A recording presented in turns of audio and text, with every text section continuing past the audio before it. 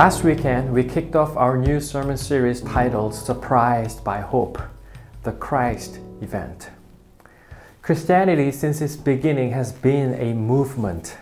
When Jesus Christ, the apex of the divine revelation, was revealed, the disciples found hope in Him. People experienced holistic restoration and healing in Christ. They found joy in following after the Master. Even though sufferings and persecution and even martyrdom were foreseen, the disciples could not be stopped from confessing Jesus as their Lord and following after His footsteps. Why? What was it that compelled them to following Jesus? What hope and joy did they see in Jesus? And how does that translate into where we are here and now? Through this new series, the Christ Event, Surprised by Hope, I pray that the Lord will guide us to re-grasp the holistic understanding of the gospel centered around the Christ Event. And with a humble posture and eagerness to find Jesus again in our lives, I pray that we establish our authentic, personal, and also communal relationship with the person of Jesus. We will rediscover the joy and hope in following Jesus. And today, it is my great joy and pleasure to introduce our preacher, our own dear Senior Director of Integration, In-Sil Kang. For the past few years, God has spoken through her in so many occasions through the means of preaching in our own student ministries, children's ministries, and also in many other churches in the nation on their Sundays. And it is my great joy to see God speaking through her to us this morning. Please welcome In-Sil Kang. Today marks the start of a week of remembrance for Christians, where the focus is on the final moments of Jesus' life and ministry leading up to His crucifixion and resurrection. This is called Passion Week or Holy Week. This is often a time of grateful grieving as we sit with the context and agony of Jesus' sacrifice for us. In our multicultural church, we often observe various spiritual traditions in this season. Maybe fasting, abstaining from things in observance of Jesus' sacrifice, fasting from social media, favorite foods and habits, reading a Lenten reflection book, prayer in many heart languages. For some of us, being in our fields is our favorite, and we relish an opportunity for corporate mourning. For others of us, this is not our favorite time in the Christian calendar. Can we get to the resurrection already? Can we eat some chocolate now? I know some of us haven't yet had a very long relationship with Jesus or are just starting to get to know Him, which is truly wonderful. So talking about and celebrating His love for you might seem strange. Or even with a long relationship with Jesus, you are in a dry heart space today. Does this really affect me? I know I'm supposed to be grateful, but do I really matter to Him? Or maybe we know the story so well that it no longer impacts us. Jesus triumphs. It's all about His victory for us. Huzzah, and on to the next week. All positive, always winning. Let's look at all these questions. Let's face the weakness and failure at the center of Passion Week. Let's receive a renewed call and love to follow Jesus. This past year, we had to face so much truth, and not much of it was triumphant or victorious. No more faking it. What could we fake? Our capacity as human beings, caring for other human beings, our ability to work, the value of work in our society, surfacing our real opinions about each other, rethinking church. We were literally unable to do anything to fix these things other than to stay at home. Even if we tried, we couldn't. Does this year even count? Was it a failure? I invite us now to take time in a story that went alongside the Passion of Christ, a story of failure and weakness, a story of not being able to live up to our best efforts, the story of our all too relatable brother Peter. Many of you know something about Peter or Simon Peter. He was a fisherman, one of the first to know Jesus as their rabbi, their teacher, and a devoted follower and friend. Willing to die for Jesus and the cause, he said. In Mark 14, 27-28, we see Jesus said to them, "You will all fall away, for it is written, I will strike the shepherd, and the sheep will be scattered. But after I am raised up, I will go before you to Galilee." And Peter said to him, "Even though they all fall away, I will not. Even though others may denounce you, Lord, I will not." Peter and his friends had formed an amazing bond as they traveled and witnessed the miracles and teachings of Jesus up to this point in the gospel narrative. Think about the strong connection and special affection you build when you're traveling with a group, experiencing something unique and new together. It's hard to explain or recapture that feeling of that bond to people who weren't with you. It can be easy to think of the disciples as part of the backdrop to the epic story of Jesus, as just a dramatic foil needed for asking clarifying questions so that we get more of Jesus' answers to study, or further examples of what not to do. But they were part of the story, and human too. Emotional, thinking, scheming, doubting people who tried their best to understand and follow this life-disrupting Jesus, this prophecy unfolding in ways and impact wholly different than what they had ever considered. No one was like Jesus. They were with him all the time. They took his instruction on everything. They were doing what they were thought was their best in following Jesus. They loved him like a friend. They believed Jesus was the one their people had prophesied, told stories about for generations. They believed he was the Savior who was supposed to come and set their people free and make them powerful, their hope for making an unjust life right. They even vied for recognition and some vertical movement professionally in Jesus' future kingdom. Eyes and motivations on certain expectations of a future with Jesus. So we arrive now to the night of Jesus' betrayal, being turned over to the council of their own people's chief priests and elders, ultimately to be found guilty and killed for admitting he was indeed the Son of God. But we'll start a few hours before that, where the disciples are in a room with Jesus, taking part in a final meal together.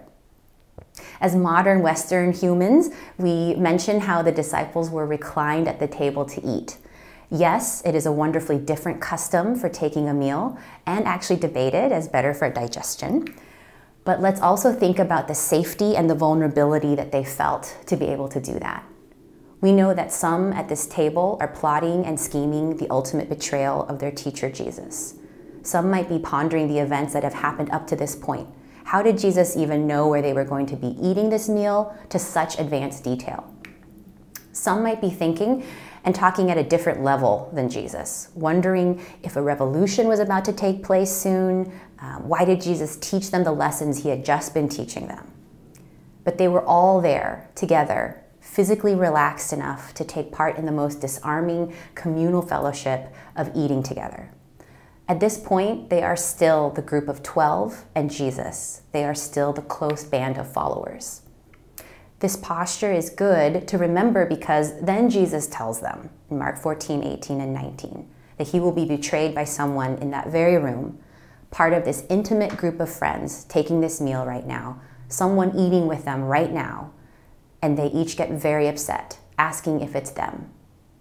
And as they were reclining at the table and eating, it says, Jesus said, "Truly, I say to you, one of you will betray me, one who is eating with me." They began to be sorrowful and say to him one after another, "Is it I?" It's startling and shocking to think about this in the midst of a meal. How do you make sense of this statement in this moment? Jesus is breaking the peace, and we begin in earnest with the events of the night before his death.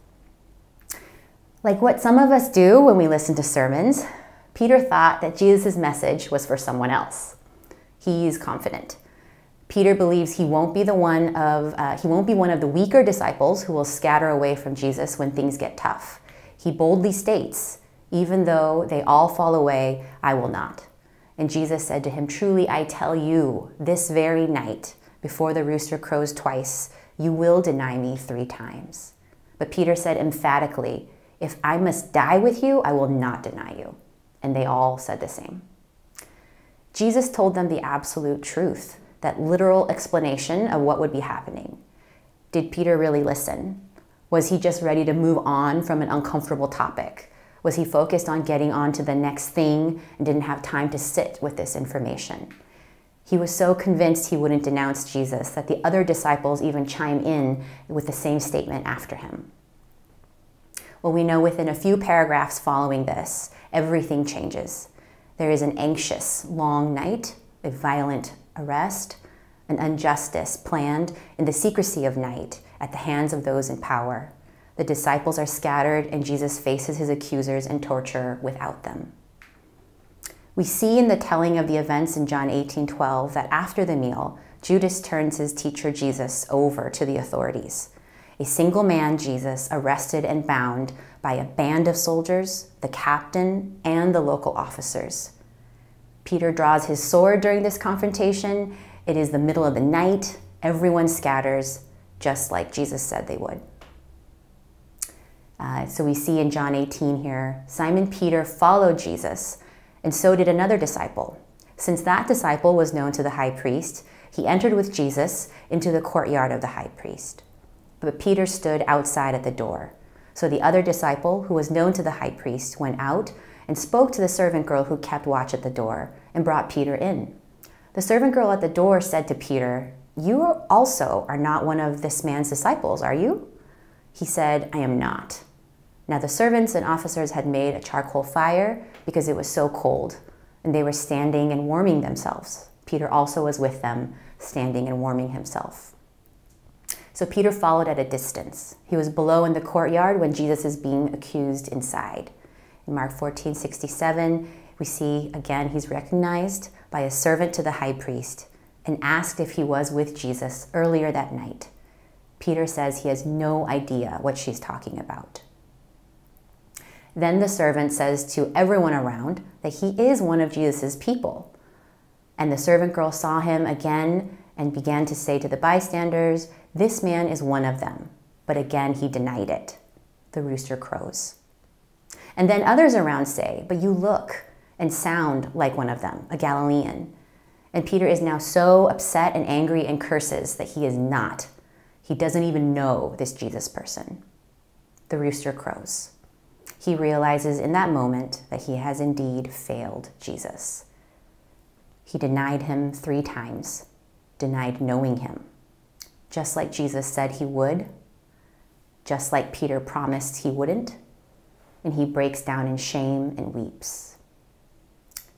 Are you not moved to feel so deeply for Peter? The immense weight on his shoulders, the pain and the heartbreak, the bottled up emotion and stress all releasing, the shame of his failure. He denied who he was with. He denied his belonging. He denied his people group. Who knows how he felt with each denial, but the gravity, the weight of his denials were all encompassing, overwhelming. He betrayed Jesus. He denied his entire identity. His identity was in relation to the Christ. He denied knowing Jesus, being with Jesus, being known as connected to Jesus, his vocation as a follower of Jesus. His denials even built up and overwhelmed him with emotion, cursing and swearing, it says, that he does not know Jesus. He hit a breaking point, and then the shame unleashed, he weeps. Shame, disbelief, exhaustion, now isolation, loneliness. Peter had been afraid of being mocked and ashamed, so he denied. He failed. How do you contend with the word fail, the concept of failure? It's so final. We can relate. Pandemic, again, talking about that. Our identities, our jobs and roles, our attempts to do our best, making best case scenario promises without actually knowing the reality and outcomes, doing our best with what we know now. Pressure from others, pressures we put on ourselves. We're set up to fail. Think back to the final meal where the disciples first heard from Jesus that one of them would betray him. How did they respond? They were sorrowful. The disciples asked and wondered, would they be the one? Tell me what I've done wrong so I can correct it, Jesus. They didn't want to fail. We worry if we'll fail, if we won't live up, if we'll disappoint.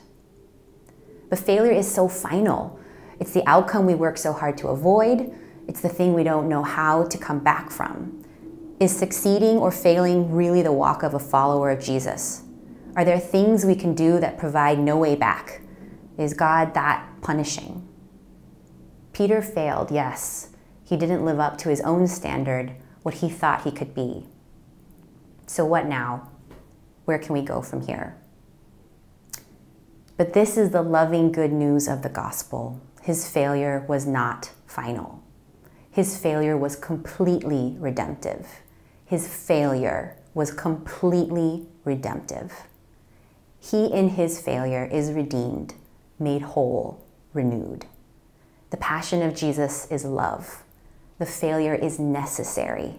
Weakness is the way of and to Jesus.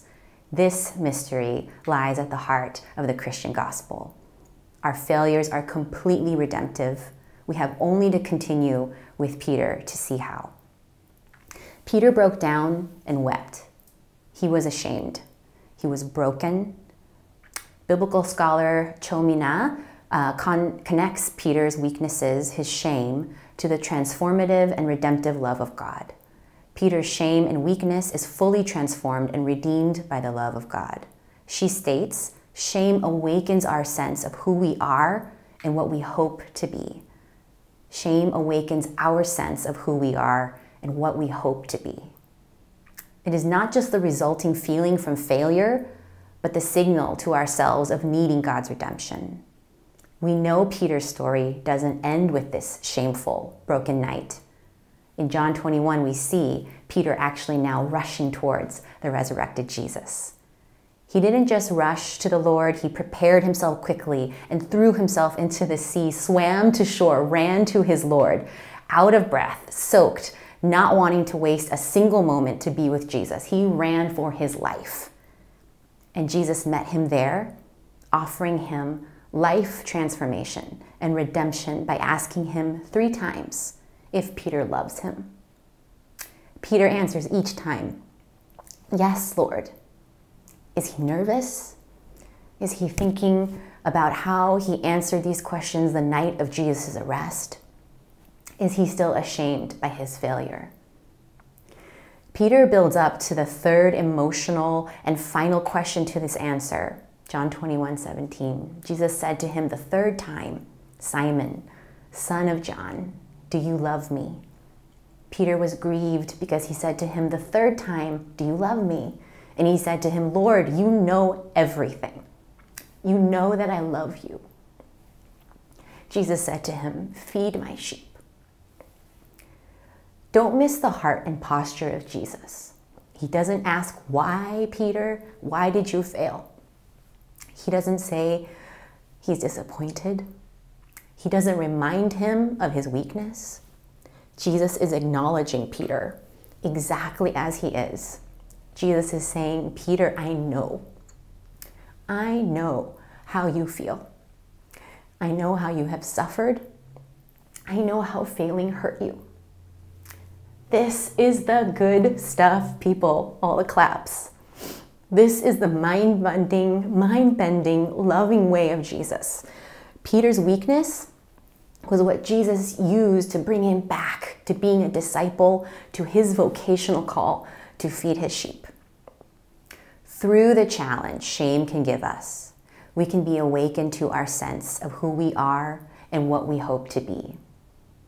Who we are with, our identity, and who we follow. Shame is now converted into constructive, transformative, productive search for integrity. Richard Bauckham from St. Andrews University in Scotland says it this way: Peter's failure is tremendously hopeful. It is the only way for Peter to stop thinking Jesus needs him, the only way for Peter to begin to see that it is Peter who needs Jesus to enable him to be a disciple the way Jesus wants him to be. Peter's failure qualifies him to begin to be a disciple on the way of the cross.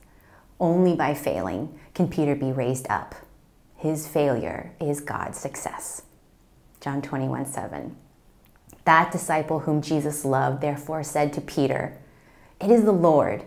When Simon Peter heard that it was the Lord, he put on his outer garment, for he was stripped for work, and he threw himself into the sea. When Peter saw he could return to Jesus, he threw himself to him. He stopped the work he was doing. He was reawakened to his sense of who he is, who he wanted to be with, to his integrity as a follower and lover of Jesus. And Jesus met him there, had prepared a meal for him, broke bread with him, fellowshiped with him. Jesus said to them, "Come and have breakfast." Now, none of the disciples dared ask him, "Who are you?" They knew it was the Lord. And Jesus came and took the bread and gave it to them, and so with the fish. One of the last acts of fellowship before his death and resurrection, Jesus took bread and wine and broke and shared it with his disciples. He offered them communion in the most complete sense. The elements, yes, the Eucharist, but also communion with him, fellowship with him. Jesus offered them communion once again, a true do-over for Peter, a meal with his beloved friend and teacher, and then the opportunity to answer him directly, to answer Jesus directly. 3 times did he love him. 3 times, not because Jesus was making sure that Peter loved him, but because he wanted to fully restore Peter from complete failure to complete restoration. This isn't just a picture of God who is compassionate to our failure, our weakness, but a God who knows failure and weakness. He really knows. He knows how you tried. He knows your darkest failures, but he's not a judge ready to cancel and punish you out of anger and cruelty. He knows with compassion and pain. He is hurt because you are hurt. It is the greatest mystery of the cosmos, the divine dilemma, is that Jesus failed. Jesus failed. The Almighty God, the everlasting God, the one who does not make mistakes, chose to fail. All the way to the cross, on the cross, cursed, slapped, tortured, condemned, spit on. The all-powerful, all-knowing God chose to fail. Many left Jesus when they saw their dream of a Messiah crucified on the cross. They left because they knew he failed. The revolution had ended before they thought it would. Things did not turn out the way they had expected. The Messiah has failed. So they turned and left, thinking this was the end. But his failure was for God's will to be done, truly. His failure was for God's will to be done so that we would be saved. He was accused and asked. Christ answered, "I am." He claimed the identity and role of our Savior. I am. Am, as in with and is. He claimed us in that answer. He claimed knowing us, being with us. He didn't deny us. But by doing that, he became even weaker. Beaten, led to death for his love for us. Failed. Failure. Weakness. Weak Christ. Failing Christ. Failure is necessary. Jesus' failure was necessary. But we know that was not the end. Failure is not an end with Jesus, but the beginning. Can we face our own failures and weaknesses with Jesus? Can we have them qualify us to begin to be what Jesus wants us to be?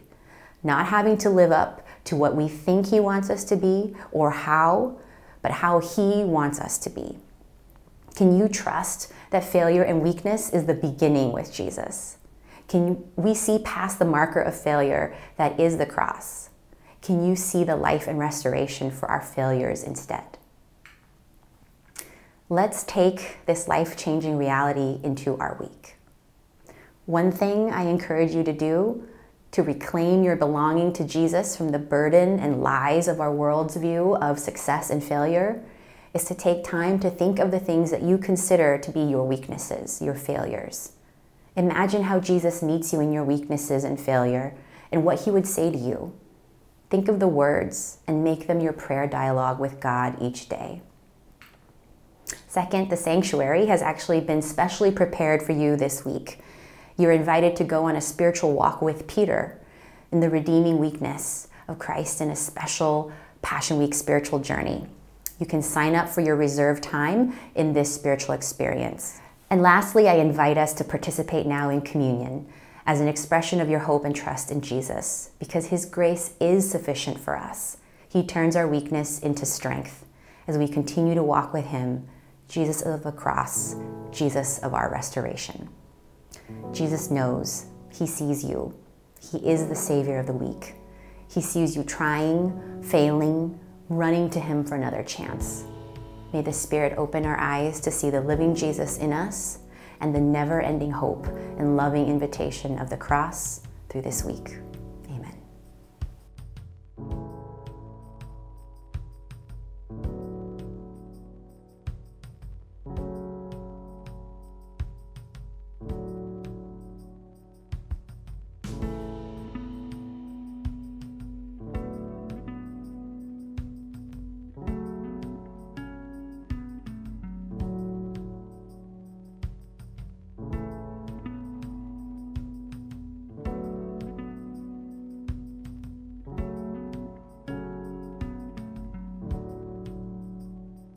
Please take a moment to get your communion elements ready now.